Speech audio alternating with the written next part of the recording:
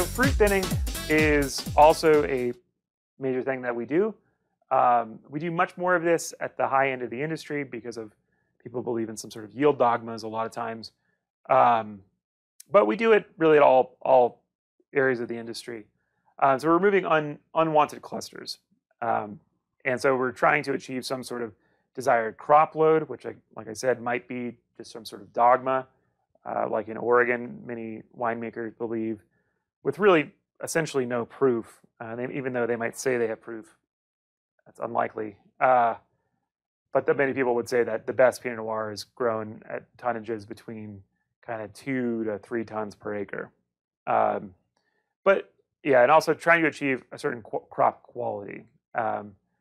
So we're trying to make sure that we have the correct kind of fruit weight to leaf area ratio, which is roughly about 1 kilogram of fruit per every kilogram or for every square meter of leaf area, so that we're able to appropriately ripen our fruit, right? Get it right by the end of the season. One thing that we try to do is we'll remove things that are lagging behind the rest of the crop.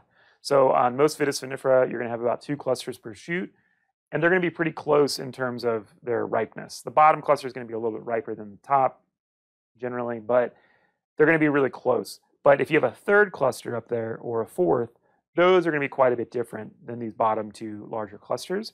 So oftentimes we'll go through and we'll remove those upper ones out of there because we don't want to get that into the winery, and then they might impart some high acids and some kind of harsh phenolics potentially. We might remove wings as well. This is something that's done on the high end. I'll show you what a wing is on the next slide. Yeah. Removing disease or damaged fruit as well is something we'll do, or removing clumping. So fruit will get together on the trellis and they'll clump together and nest, and where they nest, they get disease. So oftentimes we'll try to separate them by hand or clip them out. And again, that's more at the high end of the industry. And then removing stuff from short shoots, because anything that's on a shoot that really doesn't exceed like 10 to 14 leaves, doesn't really get up to the top wire of a VSP trellis, it's probably not going to get ripe. So we'll have the crew go through and chop those off. And again, at the higher end of the industry, the ultra premium luxury end of this sector. These are wings, by the way. So this is actually something. The reason I show you this is just to show you how detail-oriented some farming practices are at the ultra-premium luxury end of the wine industry. We will go through with crews and we will actually snip these off. So this main cluster here, and then you have what are called wings, and these are quite a bit behind in terms of ripeness than this main cluster. Okay, so just appreciate the wines that you're drinking. If you're drinking at the higher end of the industry, remember that we're doing kind of absurd things like this. Does this have a measurable impact on wine quality? Probably not. It's probably not if we actually tested it. But I can tell you I've done this many times with crews because it may. So, you know, when you're selling $100 bottles, if it may have if it may have a negative impact on wine, then you do the operation. Yeah, so just to let you know kind of when we're doing kind of crop load adjustments, if we do crop load adjustments like in Oregon, if we're trying to hit some winemakers yield dogma of whatever that is, 2.5 tons per acre, oftentimes we do this around what's called lag phase. So berry growth is a double sigmoidal curve. So you get fruit set, you get rapid growth of the fruit, and then it achieves, so this is called stage 1 here, where the fruit is just, it's growing, and then it stops growing at lag phase or stage 2, right? And that's where we take cluster weights, and then we just double it. So we take the cluster weight at lag phase, and then we double it, and that gives us what is probably going to be around our harvest yield, our harvest weight, right? So then we can make a yield estimate, which is never super great, but then we can go out and adjust our crop down to hit some sort of winemaker's dogmatic yield. People do believe that lower yield equals higher quality because they think they're getting more flavor, more aroma, smoother phenolics, maybe more color, more even ripening sometimes. But the reality is that really this is just a oversimplification. But this is something you're going to hear consistently time and time again in the wine industry. When you go into tasting rooms, they're going to talk about the low yields and all this and how it makes the wine better. It's very much an oversimplification, and we're going to get into that in another lecture. So then, of course, harvest. This is when we're removing and delivering the ripe fruit to the winery. What are our goals here? Get it to the winery quick so it doesn't oxidize on the way. It doesn't start to kick off fermentation. We don't want it to warm up on the way and then spontaneous fermentation starts, and then we don't really have control of the microbial environment, generally, unless we're doing indigenous yeast ferments and with vineyard yeast and that sort of thing, then maybe it's not so much of an issue. Harvesting only the desirable fruit, which is often easier said than done, depending on how well trained your crews are. And if you're machine harvesting or you're hand harvesting, if you're machine harvesting, you're just picking up everything that's in the vineyard. So you're not going to always get just the desirable fruit. You're going to get all the fruit. Keeping what we call MOG out. So MOG is material other than grapes. So MOG can include things like snakes. So like in Australia, sometimes the snakes will go up into the vines and then they'll shake off into the harvester. And yep, that makes it into the cellar. And people do like whole snake ferments because you're not sorting it, right? You're just going and you're dumping all that fruit into a hopper, going into a tank and fermenting it. So yeah, some snakes and things get in there. And just maintaining fruit quality from vineyard to winery. So like I said. So with harvesting, there's a couple ways we can do it, right? Hand harvesting, which many, again, winemakers at the premium, ultra-premium luxury end of the wine sector would say this provides higher quality fruit, making better wine. It's easier to sort this fruit out by hand. You really essentially can't sort machine harvested fruit by hand. You can, but it's a waste of time because that would be sorting berry by berry. So this one, you can really get pretty exacting about what clusters are actually going into ferments and whatnot. It's, like I said, much more expensive to do this. So like in Oregon, it'll cost, well over $1,000 an acre to hand harvest, as where for the machine, it's about $360 an acre. And the cost can be pretty variable, and the labor supply can be pretty variable as well, right? So machine harvesting kind of cuts down on that sort of issue.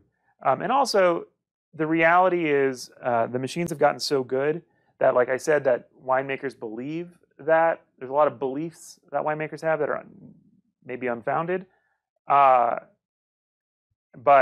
they'll believe that the hand harvesting gets you better wine. The reality is the machines have gotten so good at this point that they can harvest fruit that will result in a wine that's just as good as the hand harvested stuff. And we know this through research, like through peer-reviewed research, but also I've done it for several years in a row, trials like this, and the quality didn't change between the two harvesting methods. So yeah, it's much cheaper than hand harvesting. It's difficult to sort. You can use what's called an optical sorter. So we'll look at a machine, it shakes the fruit comes off the rachis, it's single berries, and then you can put it through in one layer across these like cameras, and the cameras will sense things like color and the shape of things. And so if it's not like, if you're doing like Pinot Noir and the berry is not like black and round, if what's coming through the sensors that are black and round, then it'll fire that thing, whatever it is, out of the stream. So that's how you sort machine harvested fruit. You can get some more MOG in here, like I said, like the snakes and rats and stuff, whatever, right? Than in the hand harvested stuff. But again, if you're going through an optical sorter, that'll take care of it. And then, yeah, and possibly you can get more phenolic extraction and maybe lower quality because of that, maybe. The reason for that phenolic extraction is because you're doing more, like you're shaking the fruit off and then it's going into little tanks and then it's kind of juicing a little bit. And so you can get some phenolic extraction in that sort of cold soak on the way to the winery. So now I want to show you what harvest, what harvest actually looks like. And now everybody to the crush pad. So you can see this is a night harvest. This is a night harvest in California. You can see the lights there. The reason they're harvesting at night is to prevent oxidation or lessen the chance of oxidation, because it can get really hot pretty quickly in an area like California. And cooler climates like Oregon, New Zealand, generally people don't do that night harvest. You can see them sorting the fruit as they're going into the bin with the hand harvest. And there they're sorting the fruit as it's going into the winery as well. So there's two sortings. There's a rough sort that happens in the vineyard and a sort that happens in the winery. You know I do it with love. Each night I do it for you. It's the dirty work. Somebody's gotta do it. Dirty work.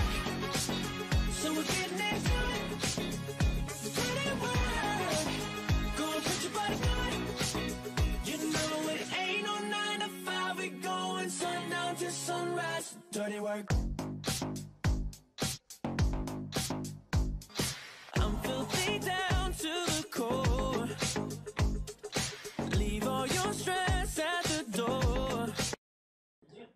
Okay, cool. So now you've gotten a taste for what harvest looks like. It's just a big dance party. Harvest is very fun. What you just saw at the end there is a tank dig out. So when you do red wines, you ferment it on the skins, of course, and then you've got a bunch of wine that's tied up in those skins. And so you drain the tank out, and then you dig out the tank, and then you dump all those skins and stuff into a press, and you press it off. But yeah, harvest is pretty exhausting.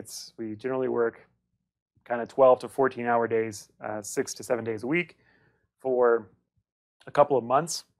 But it's also very fun. So yeah, if you're interested in doing a harvest, let me know. I can kind of walk you through how to go about getting harvest jobs. And you can do harvest jobs like here in the US. A lot of people in the wine industry, we often travel early on in our careers. So we'll do a harvest here, we'll do a harvest in New Zealand, we'll come back, do a harvest here, then we'll do a harvest in Australia, then we might do one in France before we even get a full-time job in the wine industry in the United States. That's generally people's career progression, honestly.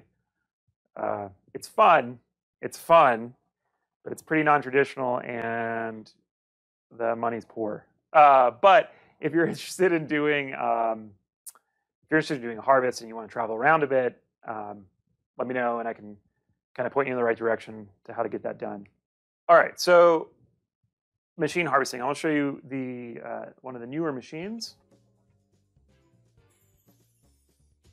Okay, so this is a machine harvester from a French company called Poulenc. This is called a selective process. So it's going through and it's shaking the vines down at the trunk with these what are called beater bars. On the side, there's tanks. There's two tanks, one on either side of the unit, and the fruit is dropping into that tank. What you're seeing there is the fruit coming off the top over these rollers, and it's doing like a size and shape separation. So anything that's not really round and the size of a berry is going off the side of the harvester. So all that mog, like the rakies and stuff you see there, is just rolling off the side of the harvester. Where the fruit is coming from up top, by the way, is like a destemmer. So these harvesters now have basically destemmers on board that can take off all the mog. So you'll see when this harvester dumps its fruit, you'll see how very little there is of leaves and petioles and rakies and stuff, and it's just going to be pretty much clean fruit. So the old harvesters used to pull off a lot of leaves, petioles, and rakies and things, and all that green material can have methoxypyrazines. So all those green pepper aromas and stuff, that sort of thing, and harsh phenolics. So with old harvesters, yes, they provided fruit that made wine of lower quality. But now that we have this kind of these onboard processing units and ways to sort out the material other than grapes, we're getting much cleaner picks that really don't have any kind of noticeable quality difference in the resulting wine.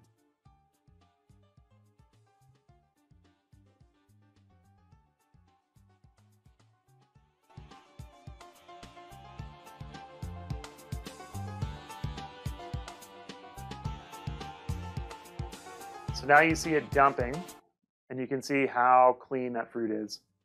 Let's try to look at it, try to find any green material in this.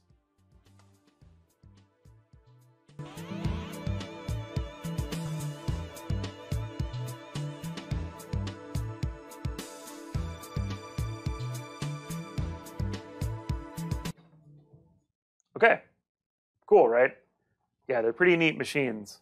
And certainly, and I'm going to show you financials at the end of this thing, at the end of this lecture, but we don't make a lot of money in this industry. We really don't. In vineyards, we make very little. Our internal rate of return for a contract vineyard is 1 to 5%. So you're better off really essentially putting your money into an index fund than you are into a vineyard. And so as labor in the U.S. has, and really all over the world, has gotten more scarce and more expensive, there's been higher demand for better machines, and that's what's really driven innovation in these machines. Is that we now need these machines at the higher end of the industry that we didn't really before, but we can't afford to have a quality degradation and the premium, ultra premium luxury into the industry. That's kind of what's driving that sort of thing.